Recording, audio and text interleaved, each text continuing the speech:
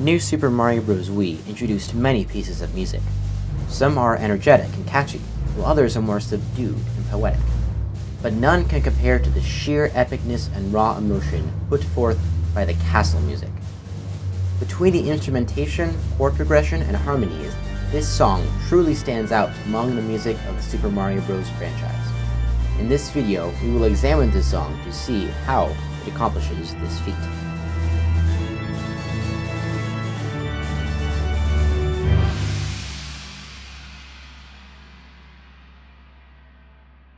Credit for the sheet music I used to analyze this score goes to Zio Migros on Musescore.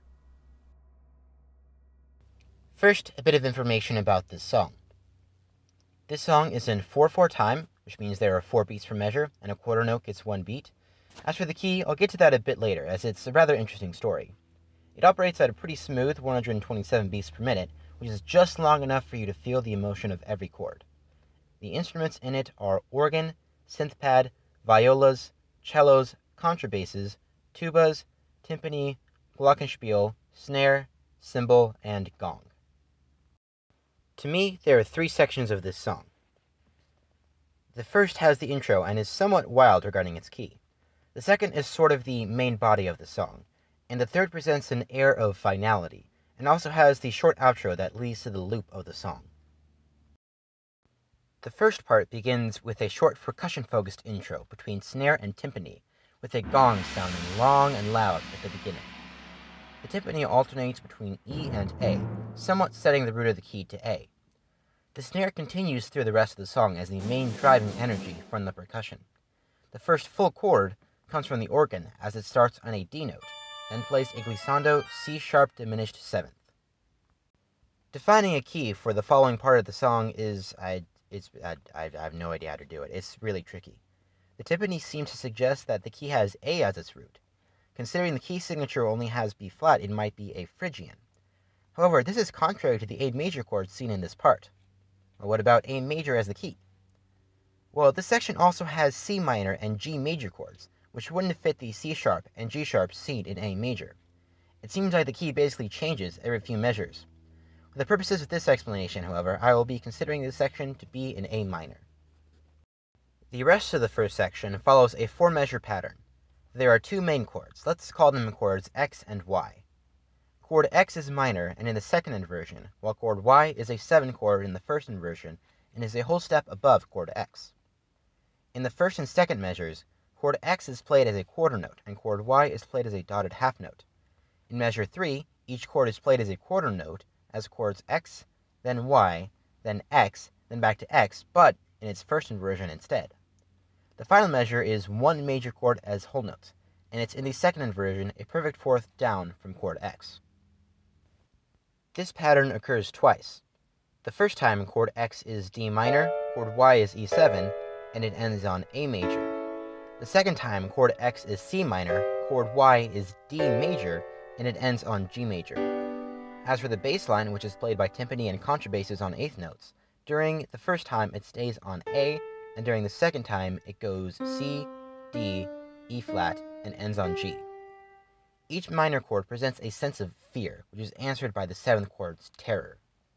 Despite most of the time spent in these sections being on major chords, altogether it gives off a feeling of terrified awe, like facing a powerful, bloodthirsty beast. The ascending bass line in the second loop of the pattern helps to give a feeling of rising tension, all in perfect preparation for the second section. Fortunately, defining a key for the second and third sections is much easier than for the first. G Dorian. That is G minor, but with an E natural instead of E flat. Speaking of G minor, that is the first chord in this section, despite the previous one being a G major chord. What follows in the next 4 measures are an F sharp diminished 7th second inversion, a G minor second inversion, a C major first inversion, and a G minor second inversion. Within the progression, the F sharp diminished creates quite a feeling of tension, as is common in diminished chords, while the C major gives an upswing of hope. Each G minor chord serves to reset the auditory palette, so the chords don't trip over each other. Again, all of this is set over an ascending bass line. G, A, B flat, C, and D. Following the last G minor is an E diminished, A7 first inversion, and a D over a bass line of D flat, A, and D, ascending in a build-up at the end. The E diminished also comes in with great tension, while the A7 and D serve to transition to the next portion of the song, which loops back the previous 8 measures in terms of chord progression. The melody being played here on a low cello helps keep it subdued and slightly difficult to discern, blending with the other parts around the same octave. This is an interesting choice, considering that the melody is usually supposed to be the most audible part of the song. The melody is also very flowy and lacks brief notes, with quarter notes being the shortest in that part. During the second pass of the chords, the organ, previously playing in short spurts and sometimes missing notes from the chords, now plays in full whole notes in every pitch seen in the chords. At the end, the violas play a short harmony part, which suggests a D suspended chord instead of D major. This brings us to the final of the 3 sections. Quite a bit has changed right off the bat. First, the tuba finally gets some notes in, essentially taking the organ's job of highlighting the chords. The organ, meanwhile, has moved onto rapid 16th note arpeggios. The glockenspiel also gets introduced, playing harmonic whole notes, while the timpani is cut out. Contrary to previous themes of ascension, the chords and bass line here follow a descending pattern. C minor, G minor, E diminished 7th, back to G minor, then C minor, G minor, then A major, and finally D major.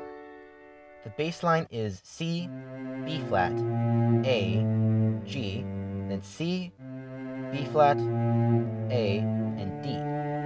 Starting with the C minor and G minor sets a precedent of despair, which is followed up by the harsh A diminished, then back to G minor to start again. After another C minor and G minor, the A major is sort of a surprise, like an unpleasant realization. Finally, the D major prepares us for the final portion of the piece, before the loop back to the start. While the other sections had a mix of emotions, most negative, some positive, some sour, these last 4 measures are downright repulsive. Despite coming from a D major, the first chord here is a D minor. This is unpleasant enough, but it is followed up by a chord with D, E, and A flat, and another with D, E flat, and G in the last 2 measures.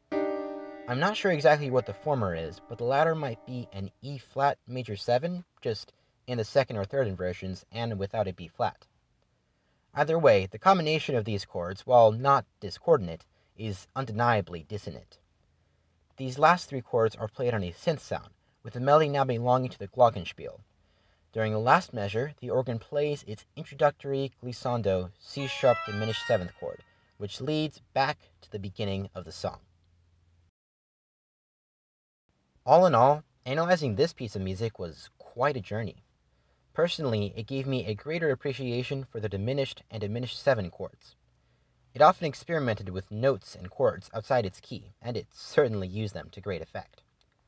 If I were to recommend a remix of this song, it would be the one by Revamp It Orchestra, which I will link in the description. This piece of music is absolutely perfect for the feeling of traversing a lava-filled stone brick castle. Once again, the music truly captures the moment and draws you into the game.